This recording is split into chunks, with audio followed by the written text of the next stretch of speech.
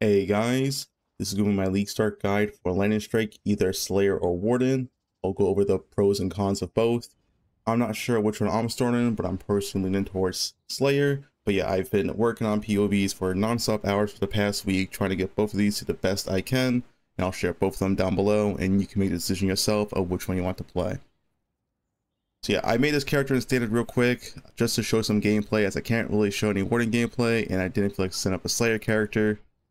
So yeah, it's very scuffed character. Like, I have no abyss socket, all my gems are unfilled, no anoint. I'm using just a +1 tabular, which is nothing, so my attack skill, it's just a tabular for a 6 link because I don't want to buy a 6 link.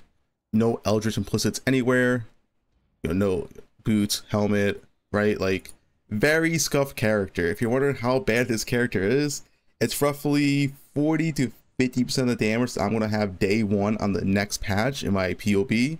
So yeah, it's a very weak character. Just keep that in mind. And we're going to be doing an 8 mod map with a character that's actually this bad. Of course, it does actually have a taming, which is decent, but it's not the buff taming, so it's actually not that special. So yeah, we'll do a quick Legion boss just to show some gameplay footage. I only put this character together just to show you some footage. But yeah, keep in mind this character is very weak, but yet it's still highly efficient at clearing maps. So also ValOS is very nice for Legion. This price, put both of them down. It'll help you clear Legion a lot faster. Yeah, very good at clearing Legion, very good at clearing any type of content in the game. Besides like Uber bosses, I wouldn't make this character one from Ubers. It's just a map blaster. Yeah, as you can see, very good at doing Legion. Blue filter's kind of scuffed, but whatever. We'll do one more Legion, then clear map boss, then talk about the character.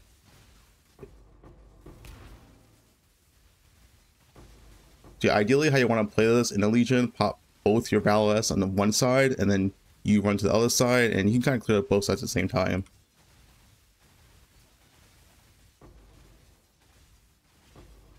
Of course, if you miss one monster, classic Legion, you know, have to wait the timer because you can't find it. Oh, there it is. But as you can see, the damage is very high, and like I said, this is half the damage I'm going to have on day one. This character is extremely scuffed.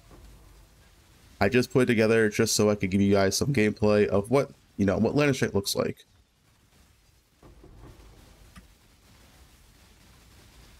The boss damage, you know, no issue, whatever, right? Once again, half the damage I'm going to have on day one. Extremely scuffed character. I'm playing Deadeye, I can't really showcase Warden. But yeah. Let's go over the character now. Slayer, Warden, all that. So first, let's talk about Slayer versus Warden versus Deadeye. Mostly Slayer versus Warden. The pros and cons. So what is the pros of Slayer? So Slayer roughly has the same DPS. It is lower. It's around 10 to 15% less DPS. But there's only one conditional damage on Slayer, and that is if you killed recently. While Warden, you'll see, has a lot of conditionals and only has this very high DPS when all of the conditionals are up. So keep that in mind. Slayer DPS is extremely consistent, while Warden has very like highs and lows. Slayer is a lot tankier, so endurance charges were reworked this patch, which means Slayer, the ascendancy that can get a lot of endurance charges through frenzy stacking, is now going to be a lot tankier this patch. So it's very tanky. If you want to play a tanky ascendancy, play Slayer. Insane recovery of Val Pack on Lightning Strike. I'll explain this interaction later. Scales very well +1 frenzy, just as mentioned, because of the whole masterful form that Slayer gets. Means stacking frenzies is both an insane power boost and defensive boost. The anoint slots are more flexible. I'll go over this during the Warden POB. But yeah, the Warden POB, the anoint is pretty much slotted in. You can't really change it, which kind of sucks, as there is some nice quality of life anoints you can actually take on this build. Pretty much plays the same as Warden, but less buttons and conditionals. So Warden does have one extra button, even two if you want to go tinctures. So having less buttons is always nice. You can also ignore more map mods, especially when you get Ralakesh. So by default, Slayer is Fizzleflect immune. So despite being an LE Claw, you still can't do Fizzleflect maps, because yes, this is enough fizz damage just to kill you. So if you do play Warden, you have to roll over Fizzleflect, while Slayer can do it, because Slayer does have this keystone ascendancy node, that just makes him immune to physical reflect, which is pretty nice. And then when you get Rally Cache, you can ignore monster steal charges and cannot gain charges. These map mods are usually pretty bad. It lowers your damage by quite a bit. Even though they are doable, it's nice that you can completely ignore them. All right, so those are the benefits of Slayer. What's the benefit of Warden? So Warden will have more damage, but it is entirely conditional. So if we go over how Warden looks, just to explain it real quick. So Warden has 3 conditionals. One is Scorch stacks, how much are you scorching for? Other is Avatar the Wilds. So this gives you a skill called Unbound Avatar skill.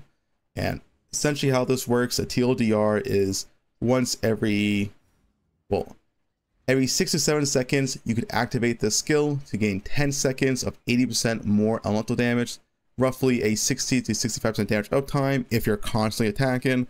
I think in a normal mapping scenario, it's probably like a 50% downtime, maybe like 10 seconds up, 10 seconds down, 80% more damage, which is still very, very strong, as that's around a 40% more damage multiplier. And then Oath of Spring, which is the biggest conditional here. So you can apply up to 50 shock stacks, and a singular shock stack lasts for 2 seconds. So to apply 50, you have to attack very, very fast, and you have to be attacking consistently, right? If you stop attacking for 1 second, then half your shock stacks are probably falling off. So yeah, 3 conditionals, but they're all very, very, very strong in their own right. So another big pro of Warden is having permanent freeze. So I think this Oath of Winter might be one of the best ascension notes in the game for softcore. Having this permanent freeze is absolutely insane, especially if you know how much it takes to actually freeze enemies. It's not too much when you start stacking up like 200 to 40% increased freeze duration, which is what Oath of Winter essentially does. You can perma freeze literally anything, even bosses. So bosses won't be frozen. They'll have the status element as frozen, but they'll only get a 50% action speed reduction, which is still very, very strong. If you ever done a boss with a 50% reduced action speed before, you know how easy it becomes. So yeah, Oath of Winter is extremely, extremely strong, and it's the biggest reason why I would want to play Warden is for this notable right here. So another upside is possibly really good in OP tinctures. We don't really know all the tinctures yet. We know there's like a rage one, made as a projectile one. We don't really know. So there's definitely a possibility for tinctures to be absolutely broken. But the downside of that is that tinctures are going to be annoying to use as you have to manually use them. There's no way to automate tinctures in the next patch. You have to press it every like 15 to 18 seconds or something like that, which is going to be annoying. And also it's going to mean it's not like 100% uptime unless you're constantly spamming them, because you're probably not going to use them as soon as they come off the cooldown unless you're paying very close attention. But you know, even then, right? So keep that in mind, that tinctures might be pretty annoying to use even if they are very strong. I think the last upside of Warden is that, you know, if you don't like Lightning Strike, if you want to play something different, you can always swap the bows. Like I have the full Deadeye bow guide out, and yeah, bows are very, very strong. So it is an upside to Warden is that, hey, you can just swap to bows. If you don't like the skill, or you don't like Warden that much, you swap to Deadeye bows. So I also have Deadeye here, even though I'm not doing Deadeye in this guide. I just want to show the pros of Deadeye. So the pros of Deadeye is it's the best for Lightning Strike of Arcan. Lightning Strike of Arcan is the one that changed 9 times. I mean, it's the best for map clear, but the lowest DPS out of all 3 as the Deadeye, especially on this skill, really doesn't give any damage. You only get damage from Gathering Winds and Focal Point, as Ricochet and Endless Munitions gives the skill 0 damage, just more quality of life for clearing. So yeah, low damage ascendancy, but high quality of life. I would say it's the best tier 16 farmer out of all 3 of these. But if you want to push into tier 17s early, or you want to do some more higher end bosses, then it's going to be the weakest for that, as tier 17s do require quite a bit of damage, even with the nerfs they are receiving. You know, it's personally why I'm considering Warden a Slayer, is because I want to do tier 17s as soon as possible, because that is where the best farms are going to be. Where Deadeye is going to take a little bit longer to push into that tier 17s, which is why I'm personally not playing Deadeye. So yeah, those are the pros and cons. Hopefully that helps you make up your mind on which one you want to play. Now I'm also going to both builds just a little bit. So let's start with Slayer. Yeah, as I said before, what makes Slayer so strong this patch is the endurance charge change. So endurance charges this patch give you 4% LE mitigation and 4% Fizz mitigation, where before they only gave 4% Fizz mitigation. So they essentially double the value of endurance charges, as now getting both Fizz and Ellie, which is making them extremely strong from a defensive standpoint. Other benefits of Slayer is that you have Overleach. Overleach is also extremely strong. It's pretty much like impossible to die to dots in this game with Overleach, as you're pretty much going to leech more than any dot in the entire game. So very, very strong. If you like don't like dealing with corrupted blood, don't like dealing with poison, Overleach essentially solves all that with, you know, no downside. Now the other huge benefit of Slayer is Val Pack. So if you're unaware, Val Pack has been reworked this patch, and it's extremely strong with Lightning Strike. Very, very strong. So it now reads Life Leech for melee damage is instant and cannot recover life other than Leech. So you might be thinking, okay, so your Leech is instant, so now your Overleech doesn't work. But this is wrong, because Lightning Strike is both a melee hit and a projectile range hit. So the projectile range hit leeches as normal because it's not melee damage, therefore it's not an instant leech, and you can still recover from other sources of leech. So when you hit with the range hit, you still get overleech, and when you hit with the melee hit, it's instant leech. As you can see here, the instant leech is essentially 8,000 per second. It's twice your health pool pretty much. So you're gonna have 8,000 life per second, along with over 800 leech per second. Or overleech, meaning it's pretty much impossible to die unless you get one hit, which is possible, right? But yeah, it's gonna make it very hard to die from multiple hits in a row, as you're instantly leeching back up to full with that overleech as well. The Val Pack is extremely, extremely strong with Slayer and Lightning Strike more specifically. It's a big reason why I want to play Slayer. This right here is a massive EHP boost, massive defensive boost that like won't show on PoE. You know, instantly recovering your life to full on every single hit is, you can't really value how much EHP that's actually giving you, because essentially this means you can only die if you do get one hit with this amount of instant leech and overleech. Yeah, that's the biggest benefits of Slayer here. Let me go to a day 1 PoE just to show you the damage. Yeah, the day 1 PoE is 8 million DPS in a range hit, and then range and melee, it's roughly 13 million total. And the gear here is pretty modest. So it's a triple LA claw, only 500 LA DPS. It's 3 tier 3s with crafted crit. This is not too bad at all. This might cost, you know, 1 to 3 divines day 1. If you can make it yourself, maybe 1 to 2 divines. It's, like I said, it's not that bad, and this is the most expensive piece in this whole PoE. Lycosidai. So I'm using this shield day 1. I think it's very, very strong day 1, as it just completely solves your accuracy without having to deal with it at all. So if you don't use this, there's other options. You can use Hidden Chorus Lock if it's cheaper. So, Hidden Chorus Sight, my bad. It gives 1,000 accuracy. This will also completely solve your accuracy, unless you take 1 accuracy wheel on the tree. So here's another way, although this one's a lot weaker, as I think your amulet slot's a lot more valuable than your shield slot. You can also use High Reach Truth, even if you're not a bow build. Still good. You won't have the coal, but it gives you a lot of accuracy with a level 30 precision. You can get accuracy rolled on 3 pieces, and then also take the accuracy wheel, but I just think that's not worth it, or just using Lycosidai, because that's a lot of opportunity cost. Getting 3 high accuracy rolls on rare gear day 1 is like, yeah, it's doable, but at the same time, I think it's also just kind of like unrealistic over just buying a shield and just worrying about accuracy later. You know, as soon as you get this shield, you can just trench into the crit with absolutely 0 issues. So yeah, I would highly recommend the shield, or High Reach Truth, or Hidden Chorus Sight. I think all 3 of these options are valid. Just go with whichever one is cheaper. I would say Hidden Chorus Sight or Lycosidai, because High Reach Truth is at a downside where you might have to drop like an aura. So yeah, that's how you solve accuracy issues on day 1, and allows you to easily go crit. Outside of that, it's level 94 tree. Like I said, 13 million DPS, a basic gear. This gear's not even fully finished, by the way. I'll probably fully finish this before launch, just so you know, hey, what stats do you want? What impulses do you want? I just threw this together to see, okay, how strong is the new Lightning Strike? And the answer is very, very strong. This skill is definitely extremely high damage. Yeah, as you see, just basic gear. And also where you're getting your rage is when you'll put it on your gloves. I do believe this is staying. It's probably changing how it's worded, but yeah, it will still work in the next patch. You need implicit rage on your gloves until you get a lethal pride that gives you rage. So later on, we are going to use a lethal pride, and lethal pride now gives rage on melee hit on one of the notables. So it'll be pretty easy and cheap to get. Yeah, that's about it. Taman, the new Taman is extremely strong. I might even use 2 of these. I just put 1 of PoE for now. This might be like anywhere from like 1 to 2 divines.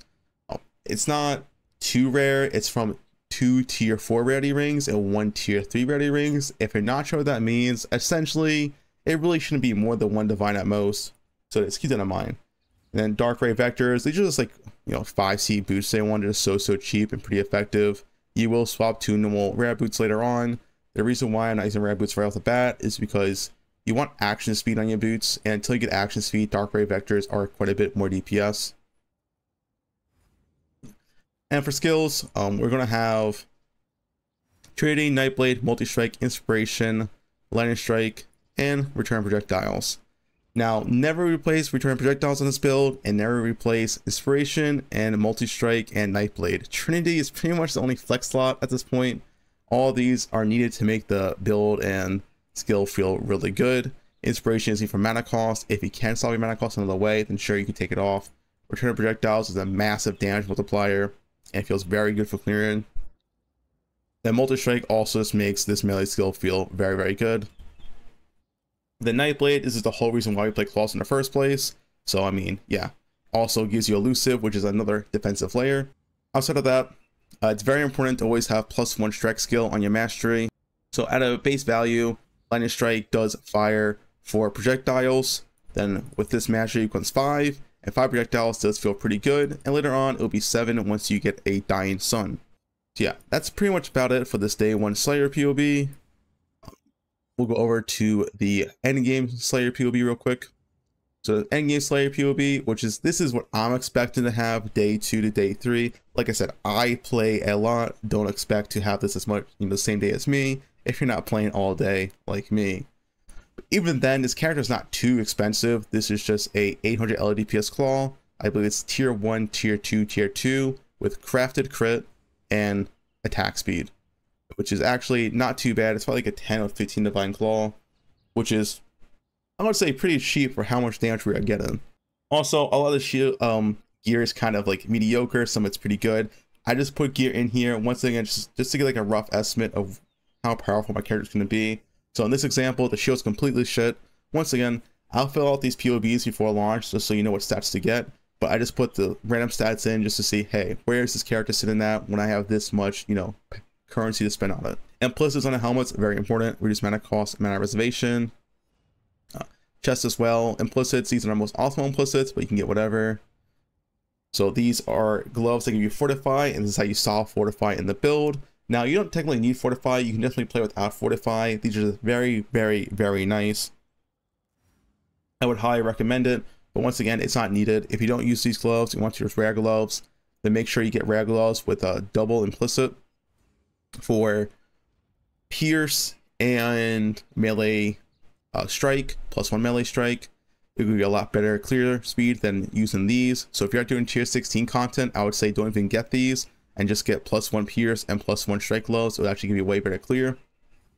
And then yeah, regular boots. How we're selling ailment, by the way, is avoid ailments on boots with ancestral vision, and that's it. I'll launch your spell suppress cap. We'll have 100% avoidance to all elements.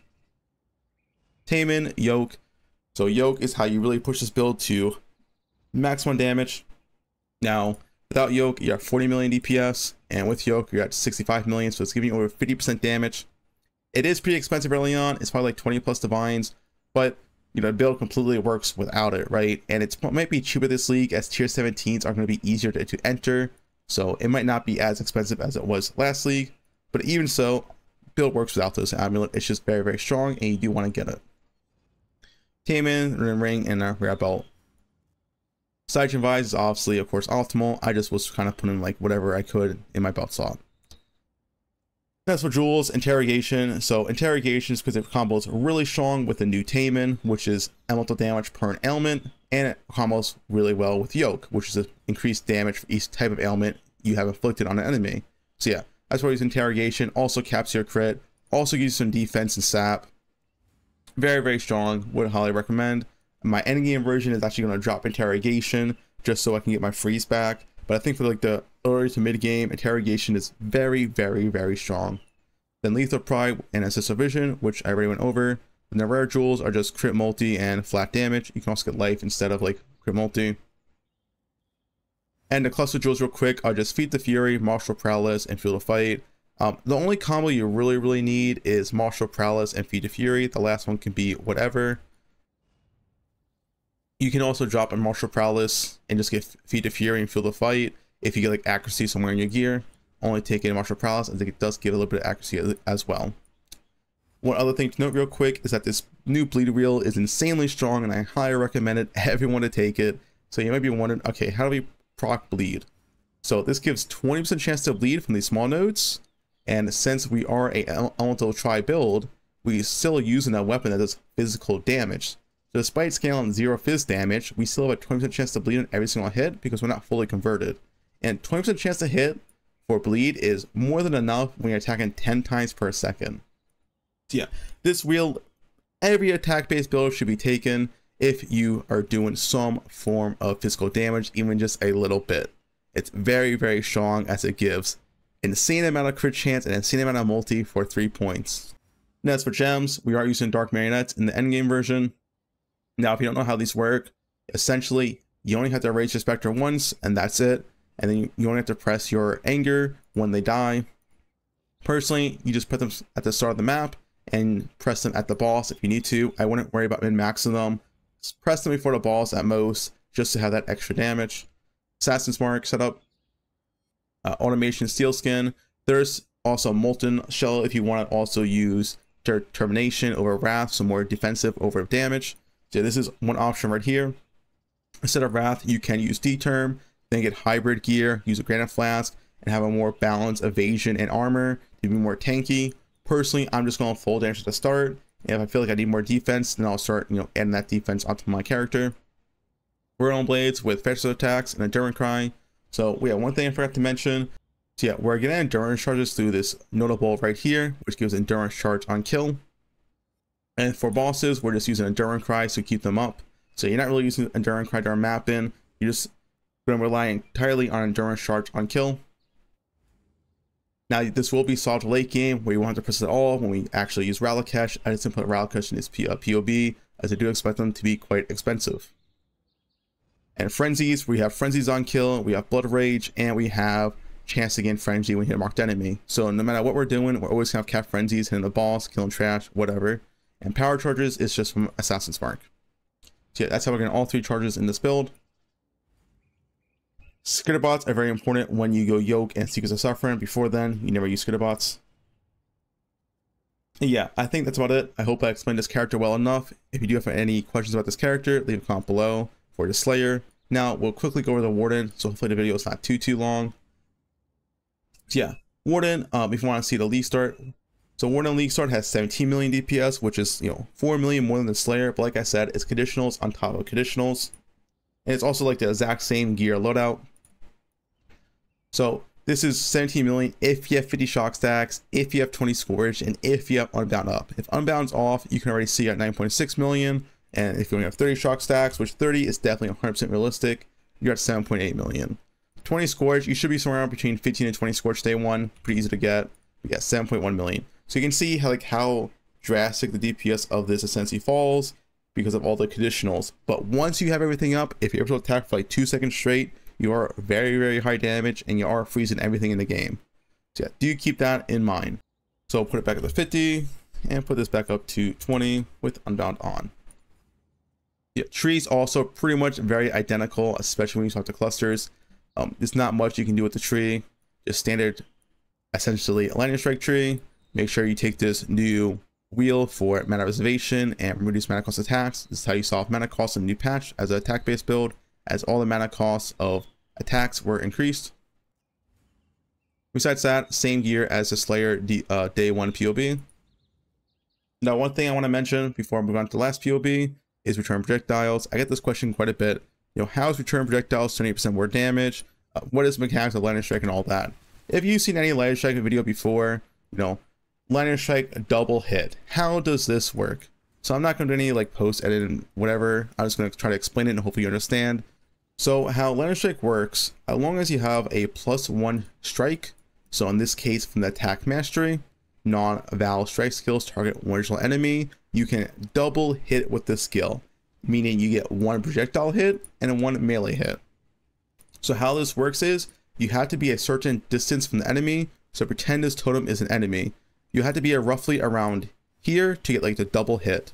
And it's a very small range you have. So it's like from here to maybe like here to maybe like here, right? But it's very, very strong as it doubles your damage essentially. Now, the reason why this return projectiles is 70% more damage is because both your projectile that you're shooting and your strike skill that also shoots a projectile, they both come back. Meaning you're getting 2 projectiles that come back for 39% of their original damage, you know, giving you 70% more projectile damage. So yeah, hopefully that explains it. How the double hit works and how return projectiles is 70% more damage. Now keep in mind, 70% more damage is the same as any other support gem. It's the same as elemental damage with attack skills, because this will affect both the melee hit and the projectile hit, while return projectiles only affects the projectile. So yeah, like don't focus too hard on the return projectiles. I'm just putting this in the 70% more damage because PoE doesn't calculate it by itself. You know, if you click this on and off, it's the same DPS. So yeah, that's the math behind it. That's how double hitting works, and essentially quadruple hitting works as well.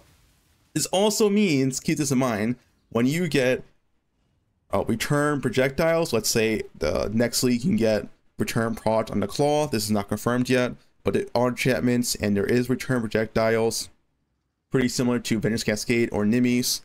So anyway, that's the whole lightning strike PoE. I'll just show this endgame real quick. I don't want to go on for too long. The video's probably like already too long, but so endgame PoE, only 1 cluster set up, Message of Hope. Nothing really else different. We're using doppelganger guys in this PoE. On the Warden PoE, you solve both physical and chaos hits. With Slayer, you get a endurance charge, so that solves your physical hits. But as Warden, you don't really have a good option, and I felt like doppelganger was the only good option. You don't have to use this, but if you don't use it, your damage is, well, physical max hit is way less. So I would recommend it if you feel like you're dying a bit. If you feel like you're not dying and you don't use it, just use a rare chest instead. Like I said, like all basic gear. I'll fill out these POBs before league start, but yeah, this was just a POB that I wanted to just have as a template. And yeah, that's pretty much about it for both Warden and Slayer. Probably been railing for quite a bit. If you have any questions, feel free to leave a comment below. Of course, I'll try answering, or just join my stream as I am streaming daily. And of course, I am going to be streaming league start. Hopefully this explains everything. I think it's going to be a very, very strong build. It's going to be one of the best map blasters this league because it's very high damage and a very high defense as well, which I think is going to matter when we have tier 17s with Delirium, Wisp, Beyond, and all of that. So yeah, that's about it.